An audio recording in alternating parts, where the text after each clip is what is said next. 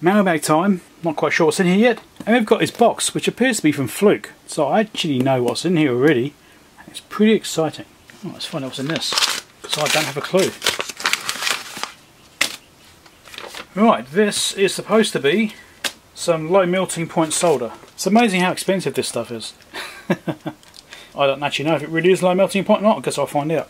But something I've always lacked is having low melting point solder. I mean, the lowest stuff I've got is my lead solder, right? My standard tin lead 60-40 mix sort of stuff, This is supposed to be low melt without flux. Apparently it's by Keysight. So it's supposed to be 124 degrees C. But there's been times when I wanted to get a device off a board, and it would have been nice to have some low melting point solder to help me get it off without risking damage. Sometimes it just makes it a lot easier. Flux it up, put some low melting point on, and off you go. As I've seen on YouTube. But trying to find some, yeah, well, it's always been really expensive. So this stuff is relatively cheap. I don't know. As far as I know, it's still wire. But we'll find out, I suppose, in time. If you like Mailbag videos, don't forget to click like. And if it's the first time here, click subscribe and click the bell icon to get notifications about my future videos. And also check out my other videos, I've got loads of stuff. This ain't cutting it. Let's get another knife. Oh, I saw this. I saw someone do a video on one of these things. And I thought, that looks interesting. Who was it? Michael Beanie, I think it was. Hello Michael Beanie, if you're watching my videos. Or stumbled across this one. I thought this would be an interesting thing to look at. So, ECG machine. USB powered. You have to touch this or something, I don't know. USB charger. I thought it would be interesting to look at. And it's got these instructions which, well, so I suppose to tell you your heart rate and if you've got a irregular heartbeat or something like that.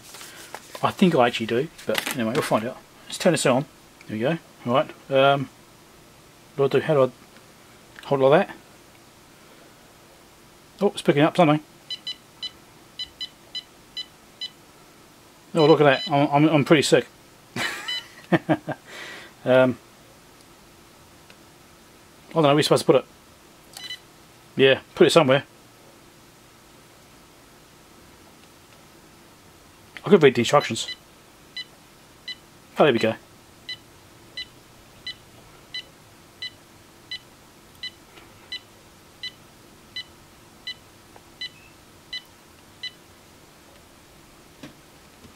Oh, look at that, I'm normal. Apparently. There might be a link for this if you're lucky. Normal. How little did I know.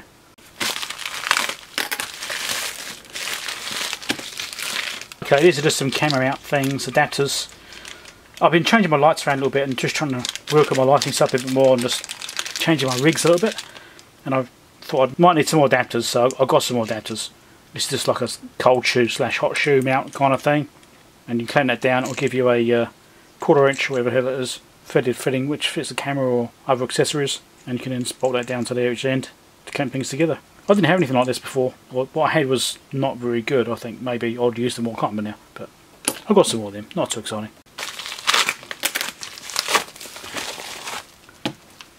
Ooh, shiny. So this is some reflective tape. Now the idea of this is that, like most New Zealanders that live in rural areas, I've got a mailbox which is on the side of the road and it's right next to the driveway, and when I'm reversing out early in the morning when it's still dark, it's a bit hard to see it because there's no lighting here, it's rural, right, it's dark. I thought I'd stick some reflector on a pole on the mailbox or something like that so I can at least see it a little bit easier without risking reversing into it. I mean, I haven't hit it yet, but it's been close a couple of times. So I thought I'd get some of this. I think it's top adhesive, I think it's supposed to be. Dare open it up. Yeah, it's like it's adhesive, yeah. It's adhesive tape. So that's fine, I can stick that on the back there and hopefully it means I can see it a little bit easier. Right, now I've got the box from Fluke. This is exciting. At least it is for me. These things are always exciting for me. When I get review items, I always enjoy getting those items. It's, quite exciting. Someone thought that it's worthwhile to send me something to look at in a video. And I think that's great. To me that's a good thing because it means that I'm doing something right. All this effort and time and investment I'm putting into the channel, it's kind of paying off. And Fluke is a high quality brand. I'm especially pleased about that. Now, usual disclaimer, obviously this is something for review at no cost to me. So this has been sent to me at no cost. Now this has been organised via my contact at Pomona. So I've got a guy at Pomona who's arranged this for me. So that's been really good. So on his C35 soft cases, which is going to suit my bigger multimeters. Always want to protect your meters when you're carrying around. We have, as they're stuck together, you can probably guess, magnetic hangers. Very handy things to have for your multimeters. So if you're doing work on whatever, you know, industrial areas or on vehicles or whatever, you need something to hang your meter up sometimes because you just can't put it down somewhere. And having a hanger is essential pretty much. So these hangers, they sent me 2 of these because I asked for 2, that was good of them. And the T-Pack they're called, highly recommend them. Once you've got one of these, you'll never regret it. And then the masterpiece.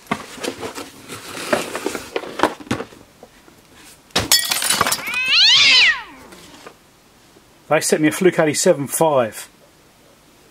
Excellent. So you've probably seen lots of YouTubers using this particular meter, and that's because it's very well spec'd. It's got lots of features on it which are really handy for electronics. I'm absolutely thrilled. I asked for this meter and I said, yeah, we'll send you one then. Excellent. So I've already done the reviews obviously on the 117, was it? 107, the 175, which has become my daily meter sitting here. I've got the other 2 meters here somewhere. I think I've got one in the car actually, which is one of the reasons I wanted this case.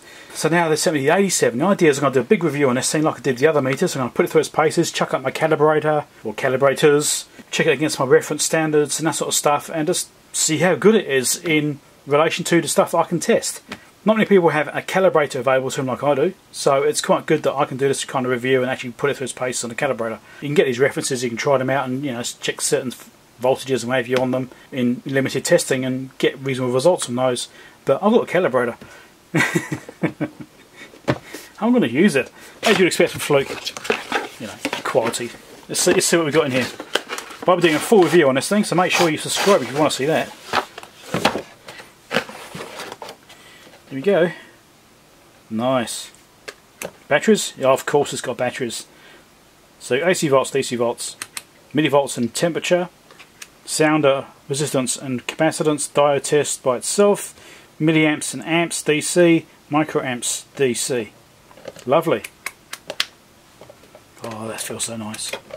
Fluke make a good mode switch. Auto hold.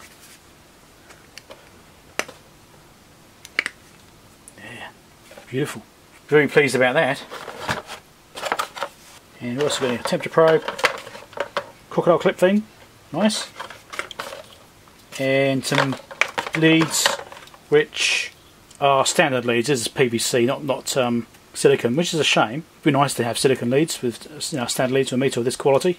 I think most people have already got, if you're getting something like this, you've already got a nice set of leads. You know, you've got something decent anyway.